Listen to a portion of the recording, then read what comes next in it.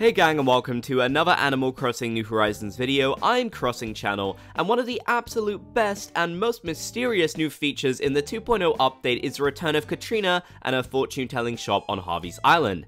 Now, every single day, Katrina can raise you your fortune, which will result in you getting either good luck, which can have a ton of really positive effects on your character, or you can get bad luck, which will impact your character negatively. Now, there's actually a ton of really cool hidden features that you'll want to know about related to Katrina and fortune telling in Animal Crossing New Horizons. This includes the impacts of good and bad luck on your character in New Horizons, as well as villager blessings too. So let's jump right into this. Before we begin, I just want to mention that I have new Crossing Channel merch which is available in my store. If you want to help support the channel in style and get some really cool merch that was designed by Pitfall Seeds, then definitely check it out, the link is in the video description. So every single day you can visit Katrina on Harvey's Island and get a fortune from her. This fortune could either be one that results in you having good luck, or it could result in you having bad luck. Now, this feature seemingly won't activate until you actually get your fortune read from her that day, so if you're worried about getting bad luck randomly, then that shouldn't be much of an issue. But if you do talk to Katrina, you run the risk of getting either one. Now, of course, I say risk, but good luck can be amazing, and even some of the bad luck effects can definitely be helpful as well.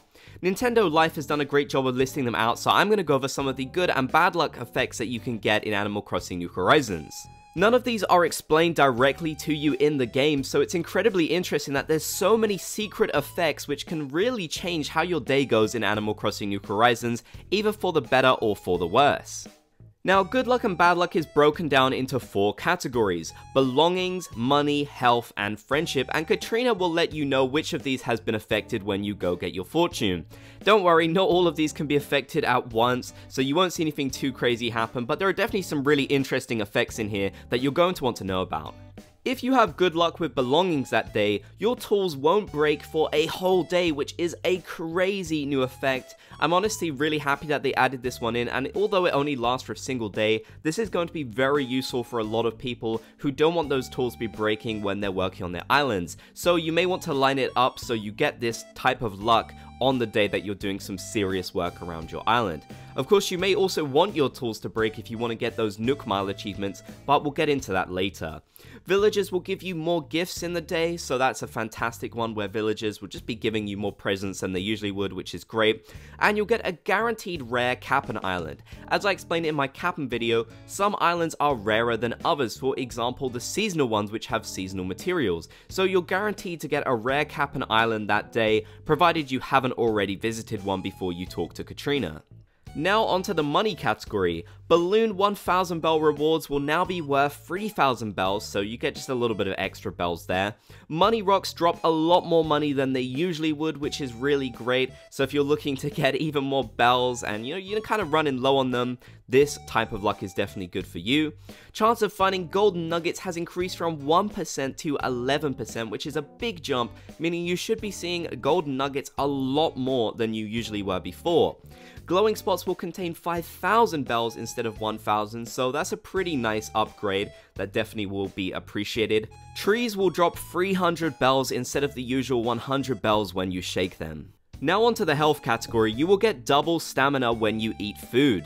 This is great if you're trying to move a lot of stuff around like trees and such and destroy those rocks. This is going to be great for you. Usually you'll get about 5 stamina when you eat a dish that you've made, so it looks like you'd be getting 10 this time, which is crazy. Then finally we have friendship, which will give you 1 friendship point to a random villager, and villagers will also approach you with a gift. The chance of that will be increased. So that's really cool, and all of these good luck effects are honestly amazing. Like I said, these aren't explicitly lined out anywhere in the game as far as I know. They're kind of hidden, so it's definitely good to know about these secret things because this can really have a big impact on your day in Animal Crossing New Horizons, and it is insane to me that they brought back the entire luck feature from past Animal Crossing games. Although this time around it definitely seems a bit more expanded upon, honestly, especially with purifications, which I'm going to talk about very soon. But of course, with good luck comes bad luck, and Katrina can let you know that your luck will diminish. Now again, it's in the 4 different categories, so I'm going to go over them. The first one of course is belongings, and tools will break more easily. Now this might be bad luck for some of you, but again, if you're trying to get that achievement where you want to break your tools, this one could actually be pretty good. Villagers will give you fewer gifts. This might be a little bit annoying, but to be honest with you, I never really get much good from my villagers anyways. No gyroids on Kapan Islands, so you may want to visit your Kapan Islands sometimes before you go to Katrina if you feel like you're going to have bad luck, although there's no real way of telling as far as I know. And the Gold Island will not be available on Nook Mile tours. That one seems like the most dramatic one to me. And additionally, you also don't get any rare islands on Kapan boat tours. So this belongings one can really affect your tours, so you may want to be careful with that.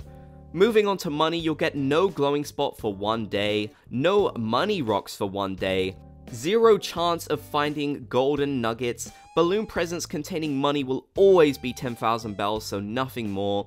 Gold Island will not be available once again. With friendship, you will lose 3 friendship points with a random villager, which is a bit of a bummer. And with health, it will halve the stamina that you get from food. And of course, the one that you've all been waiting for, the classic in Animal Crossing, you will actually trip up. This is something that you've seen with the King Tut mask, of course, but this time it can just happen normally when you get this type of bad luck. So you'll definitely want to watch out for that. Now don't worry, because if you do get unlucky like this, Katrina can actually purify you and kind of sort out that bad luck problem. This is a neat feature which will cost you 10,000 bells. If you don't want the type of bad luck and you do mind having it for that day, then this is definitely something you'll want to do. It's fairly inexpensive given that she will help you avoid this terrible plague that has been put upon you. Now, she will also send you a special Dharma in the mail the next day as kind of a lucky item from her, which is really nice. This is the only way of getting this item as far as I can tell, and you can also use these items to craft bigger Dharmas later on in the game once you get the recipes, so you'll definitely want to make sure you collect some of these. Her purification feature is definitely really interesting, and it's not the only type of blessing that she will do upon you. There are also friendship boosts and blessings that you can do with Katrina, which is a really cool way of boosting your friendship with any villager that you choose around your island. Now, Nintendo Life explains here exactly what type of reading will give you what boost. This will basically increase your friendship points with your villagers. It might seem a little bit confusing, but I think the simplest way of explaining it is just go talk to Katrina, get a friendship boost with a villager you want, and then you should get a nice little friendship increase with them, which will help you improve your friendship and make your way towards best friends with them. Once you're better friends with your villagers, of course you'll unlock more interactions. And of course, once you're bestest friends with your villagers, you have a chance of getting their photo as well, so this will definitely be worth doing for those of you who are trying to unlock those types of items. All in all, Katrina is a pretty elaborate feature, and her fortune telling and the return of luck to Animal Crossing New Horizons has honestly changed the day-to-day of the game in a pretty significant way, as all of these different elements can come into play when you get your fortune done. So yeah, it's definitely worth getting your fortune read by Katrina. There's just so much to it, and I love the fact that the game now has this element, which is something that has been missing since the start. But let me know in the comment section down below, have you experienced any of these effects from Katrina yet? Have you gotten more good luck or more bad luck in Animal Crossing New Horizons? If you enjoyed, be sure to leave a like to support the content. If you made it to the end, be sure to comment Bob's Gang down below so I know that you did. And if you enjoyed, be sure to subscribe and turn on channel notifications for more Animal Crossing New Horizons content. I want to give a big thanks to these channel members for their continued support of me and what I do here on this channel. If you want to become a channel member, click the join button down below the video or the link in the description to learn more. You can get a whole bunch of cool perks like exclusive emojis, a badge by your name, access to our members only Discord and our members only podcast too.